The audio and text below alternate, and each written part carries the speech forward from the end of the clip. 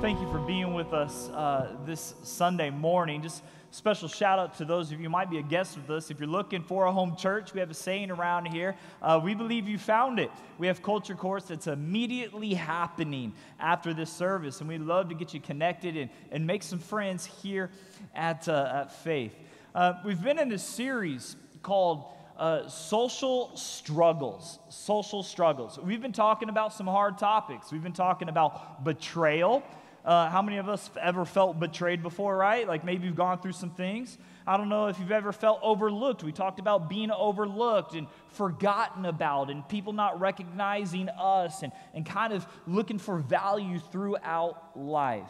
And the whole purpose of this series circulates around this one big idea, and it's this: allow adversity with people to grow you personally with God.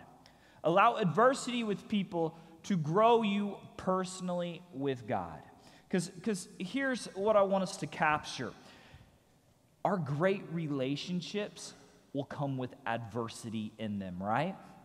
That we're not always on the mountaintop experience. We're not always in the rainbows and the unicorns and the cotton candy, as my dad would say. That life gets messy. And I would encourage you, through your relationships, not to run away from the adversity, but to lean in and allow God to grow you through those seasons and in those relationships. Today, we are talking about the adversity of confrontation. The adversity of confrontation. How many of us, you'd like to have hard conversations with people? No, don't even raise your hands, right? Like, all of us are like, man, I gotta have that hard conversation. I'm a huge people pleaser, and it hurts me to my core to address something with people that I know I ought to address. I hate it. I can't stand it. I lose sleep at night. I whine to my wife, and she's like, either you handle it or I will. And I'm like, but you don't understand. I don't want to confront.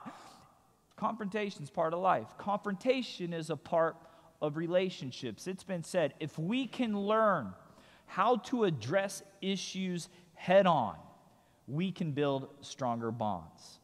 If we can learn how to do it in a healthy manner, you can have some of the greatest relationships that you're searching for, that you long for, that you want in life. Jesus said this in Matthew chapter 18, verse 15. It says, if your brother, and I want you to circle this word brother, underline it if you're taking notes, because it'll come into context a little bit later throughout our message this morning, is this: if your brother sins against you, go and tell him his fault between you and him alone. If he listens, you have gained your brother. Understand this, that you've gained a sacred friendship. Yet so many times I see it happen over and over and over again, specifically with us church folk. We are terrible.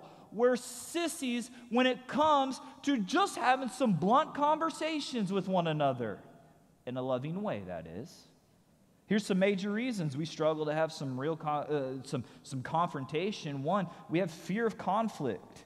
Man, if I address this issue, it's going to lead to bigger issues. Like if you're a parent in the room and you got a teenage daughter and you're sitting there like, whoo, I don't like that outfit, but I know if I say something to my daughter, she is going to come back storming and attitude all over her and say, oh, Dad, you just don't know what's in style anymore. And you're like, dude, I don't want to have that conversation. So you don't say anything. Fear of conflict. We get scared that the issue is going to get bigger. Maybe fear of conflict. If I say anything to my wife about how much she buys on Amazon, guess what might not happen at night? You know what I'm saying? I'm like, fear of conflict, bigger issues. Another one, avoidance of discomfort.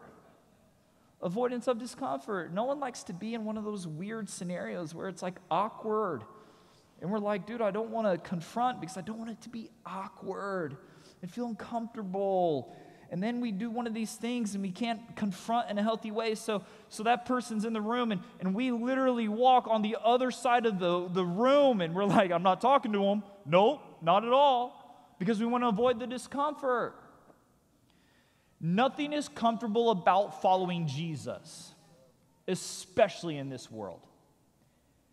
Part of the most healthy thing you can do in your relationships is to embrace some of the uncomfortability that come throughout your relationships. That's why it's important. Today's message, I saved it for the last part of our social struggle series, because confrontation is key in how we handle ourselves, how we grow deeper bonds, how we connect with people, how we represent Jesus in our community. And then the third major way is we lack communication skills. Why we don't confront is because simply we don't know how to have this face-to-face conversation. I know my old timers are like, yeah, this generation now, like, all they're doing, they're on their phones and, they text, they post. But hey, let's be honest. Some of the most opinionated people are on Facebook, right? And Facebook typically pertains to an older group. Instagram, TikTok, younger group. But my point is, it's not ever been like an issue that hasn't ever existed. It's an issue that has always existed, that people struggle to communicate effectively with one another, particularly when it comes to, hey, I need to address a serious issue. If you're married in this place, like you have to think and play it out and map it out in your mind so you can logically move through confrontation, and you're trying to figure some of this out, and it can be overbearing, or sometimes you're just like, hey, you know what, I'm not just going to address it. But we lack to communicate effectively with one another, and it becomes major in our points of conflict.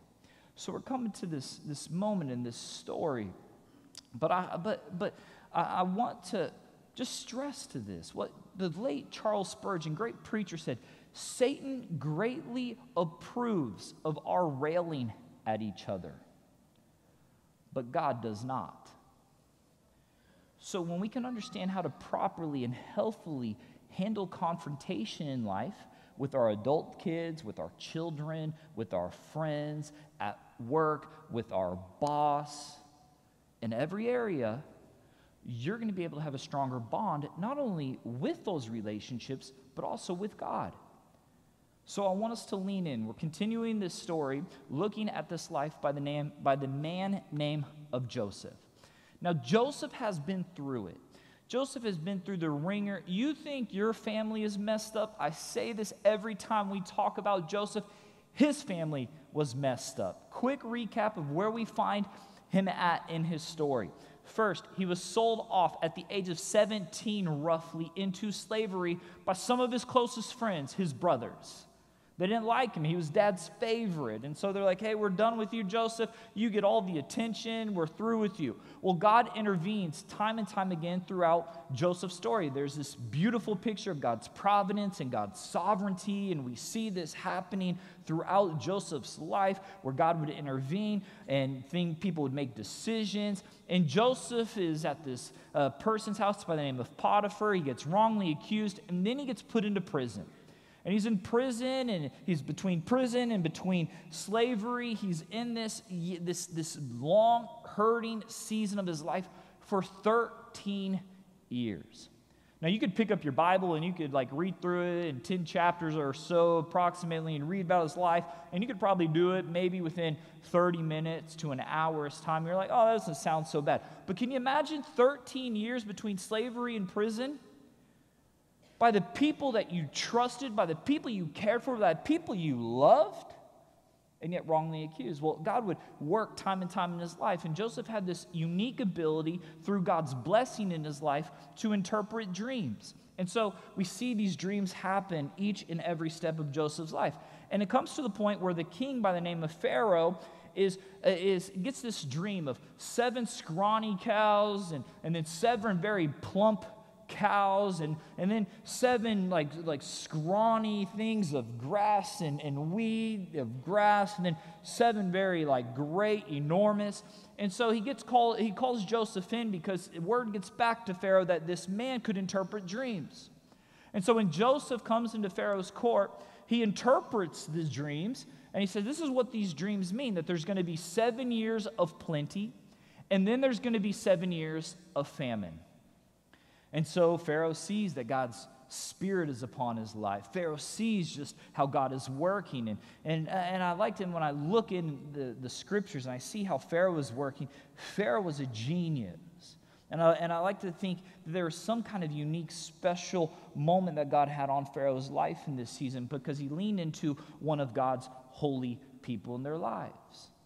And so when we see this happening, because Joseph has this great favor of God, because Joseph has this unique ability to tell the dreams, what we see happen is Pharaoh elevates him to be the second of command in all of Egypt. And Egypt was the powerhouse of the world back then. So we see this taking place. So he goes from being a slave to being in prison to now he's in the palace. Everyone comes and reports to Joseph next to Pharaoh. It's Pharaoh and then Joseph. So we see this mighty move of God in Joseph's life. And the story continues where confrontation appears, and confrontation happens with some of the people that hurt him extremely so much in his life. Join me, Genesis 42, verse 3. We'll pick up this story, and we're going to be breezing through a few chapters this morning. So Joseph's 10 older brothers went down to Egypt to buy grain. So they left the land of Canaan. They traveled approximately around 200 to 250 miles to go and buy grain. See, in chapter 41, verse 57, we see, moreover, all the earth came to Egypt. So we see this big setup that Joseph was having in his life, that the whole world was turning to Joseph and turning to Egypt. In verse 4, but Jacob wouldn't let Joseph's younger brother Benjamin go with him, for there is fearsome harm that would come to him. So Jacob's sons arrived in Egypt along with the others to buy food, for the famine was in Canaan as well. Since Joseph was governor of all of Egypt and in charge of selling grain to all the people, it was to him that his brothers came. When they arrived, they bowed before him with their faces to the ground. So this dream that Joseph told his brothers that got him into slavery and got him sold off is coming to fruition right now. His brothers are bowing before him. Verse 7, Joseph recognized his brothers instantly, but he pretended to be a stranger, spoke harshly to them. And that word harshly sounds kind of, not very bad right now, but harshly. Joseph probably has some, words that, he probably wouldn't be kissing mama with right here. Harshly to them. Where are you from? He demanded. From the land of Canaan, they replied, we have come to buy food. Although Joseph recognized his brothers, they didn't recognize him.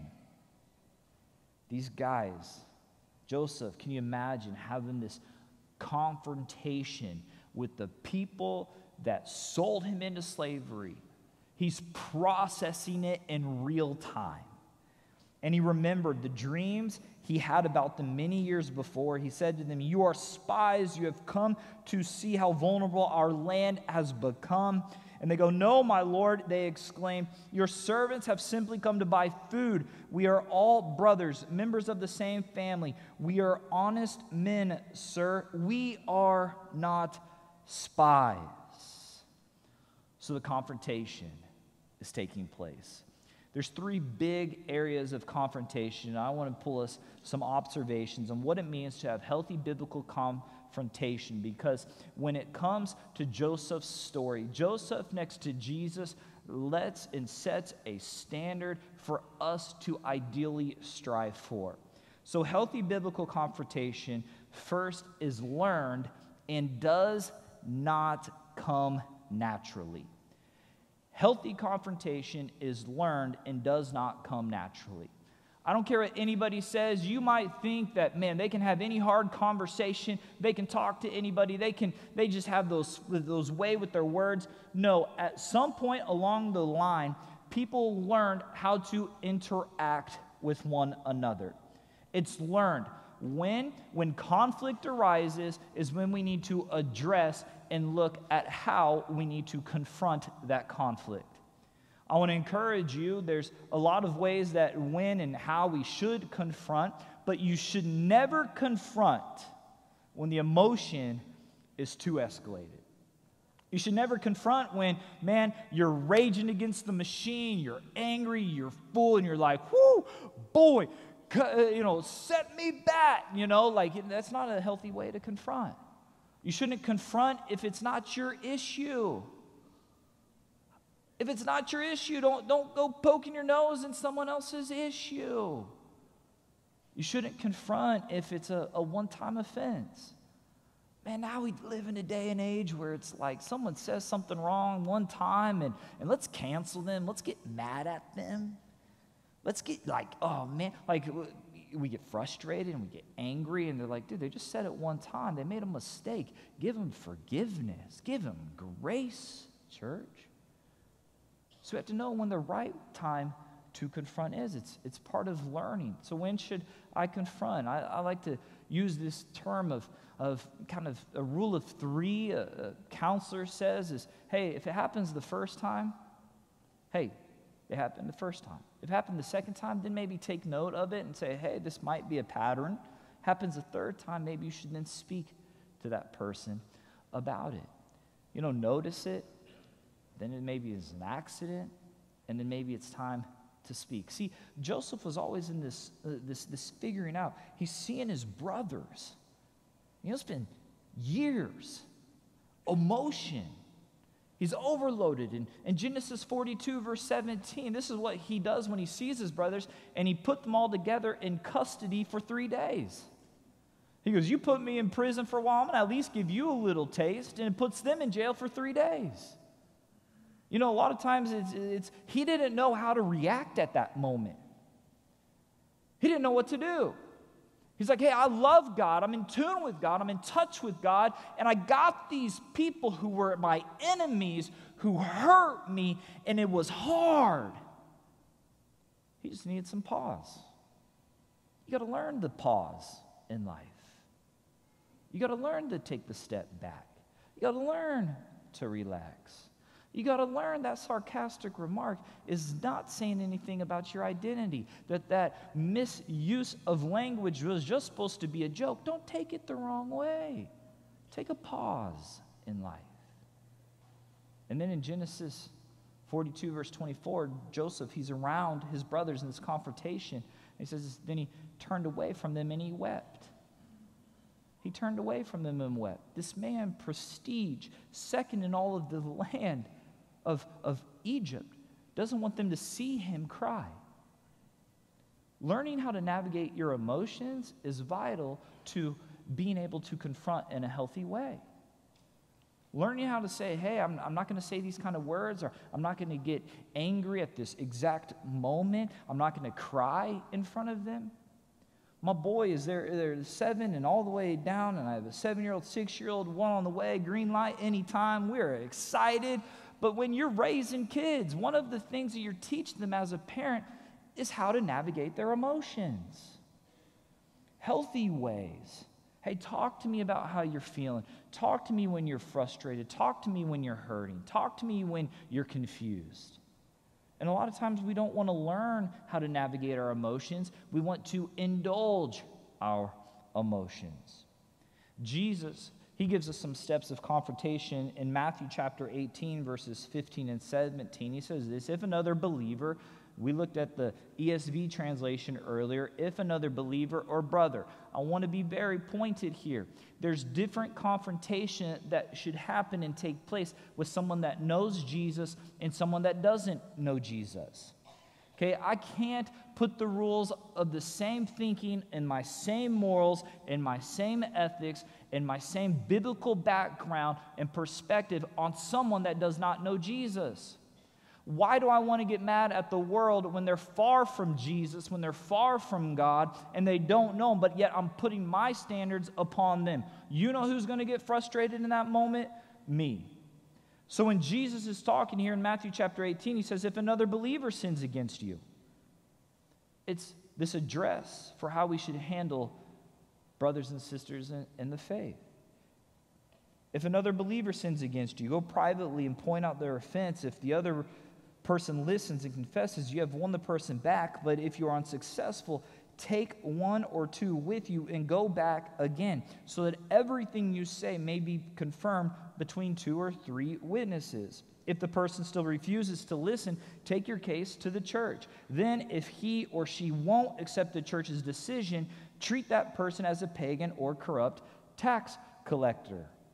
It's very essential. Jesus is talking about how we conduct ourselves in the body. 3 basic principles we pull from that text. 1, we talk to people and not about people. I want us to understand that. We talk to people, not about people. This confrontation can happen. It's learned. Just because they're blood does not mean that they are exempt. Does that understand? Oh, they're my husband, they're my siblings, I'll let them get away with something, or I won't confront this issue because I don't want them to get mad at me, but I have no problem in confronting people I don't really care about or know about, or somebody else in a class or in a group. No. This is concept, practicality, all that Jesus is teaching. We talk to people, not about people. That means when your sister makes some mistake, you don't go to mom and dad and just complain and complain and complain. If your spouse makes a mistake, you don't go to your parents and you just say, man, my spouse, they're so wrong, and da-da-da-da-da, and you go and you go and you go. No. We talk to people, not about people. Secondly, Jesus says, attack the issues and not people. Like, you don't got to bring up the list of wrongs. I'm grateful whenever my wife and I, we have a nickname for our confrontations. We call them conversations. Hey, we need to have a conversation. I'm like, woo, confrontation, conflict. And our number one rule whenever we engage with each other, whenever we talk about this, hey, is this the issue? Is this really what you're mad about? Help me bring clarity here. Is this what you're frustrated about? Okay, I get it. But don't tell me about what happened the past 3 weeks, because, yeah, you're right. Hopefully I already fessed up to them. Hopefully it's already been disputed and moved on from. And then Jesus gives us this: we accept the results and move forward. Gain a brother or treat him as a tax collector. Accept the results and move forward. Healthy biblical confrontation is learned. It does not come naturally. Learn how to navigate the emotions. Learn how to talk in the right time and take a pause. Learn how to just be cool, calm, and collected. Learn yourself. Secondly, healthy biblical confrontation is planned and will not just occur. It's planned and will not just occur. Confrontation isn't one of those things that's like, okay, I'm going to wake up today, maybe if I see him, maybe if I don't, just kind of go. No, like, healthy confrontation is learned and planned for. Let's look at some of the major conflicts in Scripture. We see in conflict with humanity. Humanity sinned. What's God do? He gives us the plan. Who's the plan? Jesus is the plan. That when we believe Jesus came and died on the cross for our sins, that God raised him from the grave, and we confess that we are sinners, broken, far, depraved from God, and we accept Jesus as our Lord and leader in our life, we are saved. If you have a lot of conflict going on in your life, the first step I would encourage you to engage in, get right with Jesus. What's it mean to get right with Jesus? Accept him as the Lord, Savior, leader of your life. The only answer to fill that void and that gap in your life. So conflict. Jesus and God give us a plan. Conflict. Let me give you some other examples. There's this woman who's caught in adultery in John chapter 8. This is what Jesus does. He says, hey, calls the town together, calls those who want to stone the lady, and says, all right, you throw the stone if you've never sinned before. Pretty smart plan, because no one's throwing those stones. We see another conflict happen. There's conflict throughout Scripture time and time again. There's this man by the name that Scripture knows him as the rich, young, vain ruler. And he asks Jesus, what should I do to inherit eternal life? And Jesus gives him a plan. He says, you got conflict in your life. You got a gap in your life. This is what I need you to do. Go and sell everything you have. Now, if you know the story, the rich young ruler, this vain, conceited man, couldn't do it. Struggled with it. Navigating conflict needs a plan. Handling confrontation, having hard conversation needs a plan. Joe has a plan with the conflict. In Genesis 42, verse 24, he regains his composure. He spoke to his brothers again. And then he chose Simeon, from whom was among them, and had him tied up right before their eyes. Now, Simeon is probably the biggest, baddest brother. He's huge. Back in Genesis 34, he was this guy that went and raided a whole village because his sister was assaulted. And when this happens, he goes and he basically kills all these dudes. He's a pretty bad dude. And so when the brothers see that Simeon is getting tied up, they're like, oh boy, we're scared now. Like he's taking one of the biggest, baddest brothers, and this is what kind of power Joseph has. Joseph's having this plan. So this is what Joseph's plan continues on. Joseph sends his brothers back to Canaan, knowing they'll be back. They're in the first couple years of the famine, and then in Joseph, verse 25, Genesis, then he ordered the servants to fill them in sacks with grain, but he also gave secret instructions to return each brother's payment at the top of his sack. He also gave them supplies for their journey home. So the brothers loaded their donkeys with grain and headed for home. But when they stopped for the night, one of them opened his sack to get the grain for his donkey. He found his money in the top of his sack. Look, he exclaimed to his brothers, my money has been returned. It's here it's here in my sack. Then their hearts sank. They were trembling. They're like, dude, did we just steal from the most powerful guy in all of the land? You just imagine Joseph like, dude, I'm setting these guys up. They're going to be scared because he knows they're coming back. Remember, he's been told 7 years, the first couple years. He's like, these guys will be sweating bullets because they're coming back. Planned, healthy process. Whenever you have confrontation that needs to happen in your life, it takes plan. Maybe you need to write out what you need to say. Maybe you need to set up boundaries on what needs to take place. Maybe you need to meet in a neutral site, not with other people. Maybe it just needs to be one-on-one. Maybe it needs to be spouse couples. Maybe it needs to happen with a boss, with a coworker. Maybe it needs to happen a parent and child, or one-on-one. We got boy issues in my house. We got girl issues in my house. We play man-to-man in those scenarios. Wife handles the girl issues. Dad handles the boy issues. It's planned. I would encourage you, whenever you're having something that's taking place in your life that needs confronting, plan it out. Don't just throw it up to the wind to see if it can happen and occur. Thirdly, healthy biblical confrontation. It's learned, it's planned, it's vulnerable and trusting of God. It's vulnerable and trusting of God. So Joseph's brothers, they come back. This time, Joseph says, hey, if you return, you need to bring your little brother back. It's his little brother. It's his full-blooded brother. It came from his mom, Rachel. So Benjamin's the favorite. Joseph's the favorite. Jacob thinks he has both of his sons that are kind of missed. So right now they're kind of like suffocating. Rachel and Jacob are kind of suffocating Joseph's little brother Benjamin because he's like the rightful heir, the favorite. But Joseph, knowing this background, says, no, you need to bring him back if you want to get Simeon out of jail. So Genesis 43, verse 18, the brothers were terrified when they saw that they would be taken into Joseph's house. It's because the money someone put in our sacks last time we were here, they said. He plans to pretend that we stole, and then he will seize us, make us slaves, and take our donkeys. So let me give you just a quick, clear recap of what took place in these past couple chapters. They get the grain, sends them back home.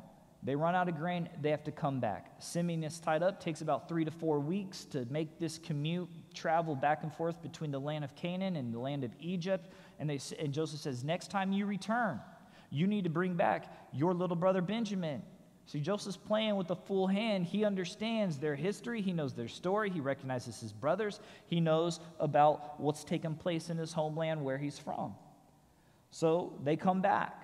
And we see this third confrontation. They come back, they go into his house, and they're thinking they're about to be punished, they're about to be tortured. But what's Joseph do? He throws a feast for him. He gives 5 times the amount of food to his brother Benjamin. See, here's what I want us to capture. Joseph had a heart to restore. He had a desire to make that relationship better. As followers of Jesus, with any conflict that you have with people, your heart should be like Jesus, and Jesus' heart was to restore each and every one of us. Do you have a heart to restore with people you're struggling with? Do you have a heart to restore with a coworker? Do you have a heart to restore with that estranged family member? In his book, Caring Enough to Confront, David Augsburg, professor at Fuller Theological Seminary, he coined this term, and I loved it, and it's kind of just penetrated my heart for many years. It says, care-fronting. It's not about confronting, it's about care-fronting. You confront because you care. You care about the relationship, you want to make it right, so you confront. It's not about being right, it's about making it right. It's about loving people, forgiving people. It's about speaking truth in a kind of way. It's about being heard, not being someone that is just saying, hey, I'm going to hold my ground. It's sharing and say, let's strive for change. See, Joseph cared about his brothers who hurt him, who were frustrated with him, who were challenging and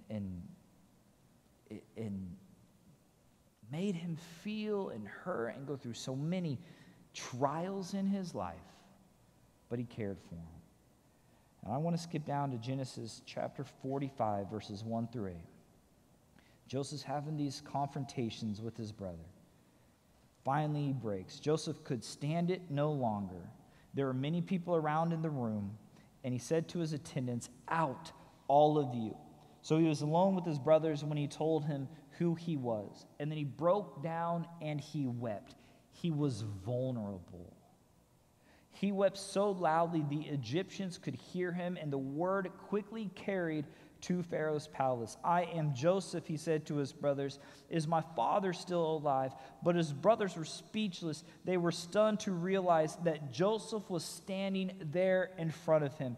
"Please come closer," he said to them. So they came closer, and he said again, "I am Joseph, your brother, whom you sold into slavery in Egypt. But don't be upset, don't be angry with yourselves for selling me to this place. It was God who sent me here ahead of you to preserve your lives.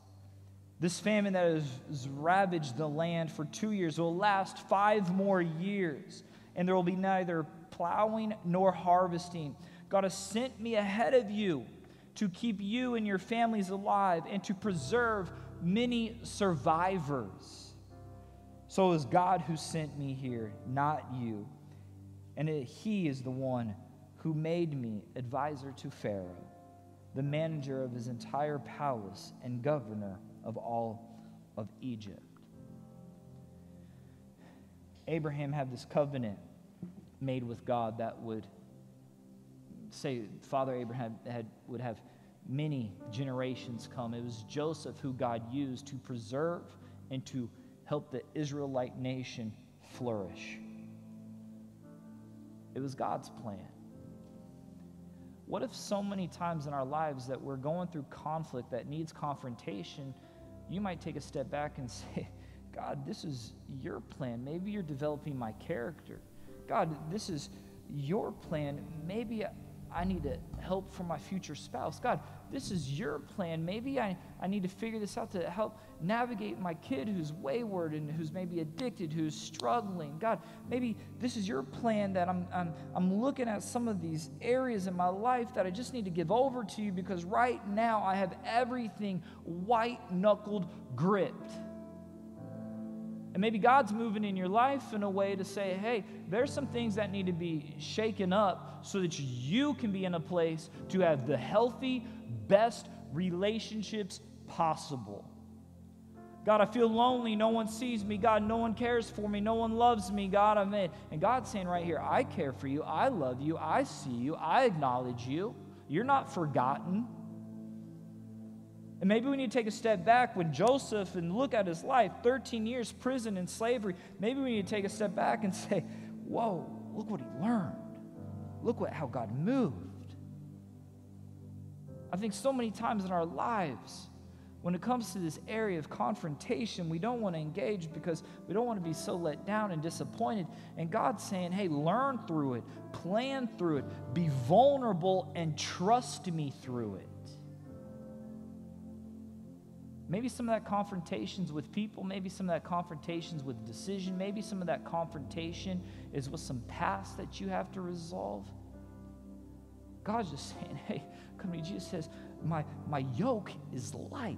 I want to take that. Be vulnerable with me. Trust me. So today in this place, I don't know what you're dealing with. I don't know what you need to confront. I don't know what maybe needs to happen, needs to be fixed. But I do know this. When we read the story of Joseph, this man who gives us an ideal to live for, be vulnerable. Say, God, let me learn in this spot. Make a plan to move through it. Don't run from it. Don't avoid it. Say, God, I want to know you more. And confronting some of those things is essential in our relationship to grow personally with God. So I want to pray over two groups of people. First, those in this place. You need to confront where you're spiritually standing at right now. If here in just a few minutes Jesus comes, where would you be? Where would your eternity be? Your eternity be with Jesus in heaven, or would it be far away from him? Maybe you need to confront a reality of your spiritual shape, of your spiritual moment, of your spiritual eternity. Maybe you're in here right now, you know there's some things you need to confront in your life, but you're avoiding it because you don't like conflict, you don't like the uncomfortability, you don't know how to make and have that conversation with people, and you're just avoiding it altogether. I'm praying right now through the power of the Holy Spirit that you have peace in your life, that you have the Holy Spirit leading you in your life, that the Holy Spirit's guiding you in your life, that you can make the right decisions and have the correct discernment in your life.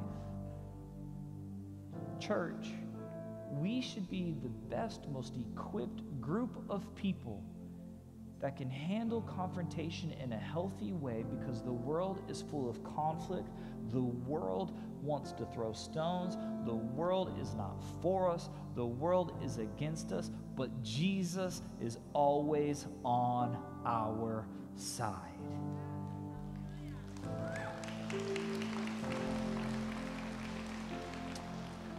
Let's pray together.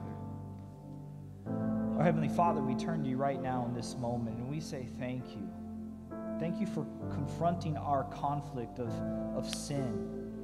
And Lord, there's those in this place right now that need to know you, need to meet you, need to experience a life full of grace and salvation by accepting you as their Lord leader. Lord, we pray for those bold steps. God, we pray that you protect them. We pray that you bless them. We pray that you help them and move them in the right direction to confront their eternity. Secondly, God, we pray for those who are going through some hurting situations right now and who need to confront the conflict in their life. God, confrontation is hard, but we've known you've gone through so much in order to make things new, to have a relationship with us, and we are grateful for that. So thank you for confronting us.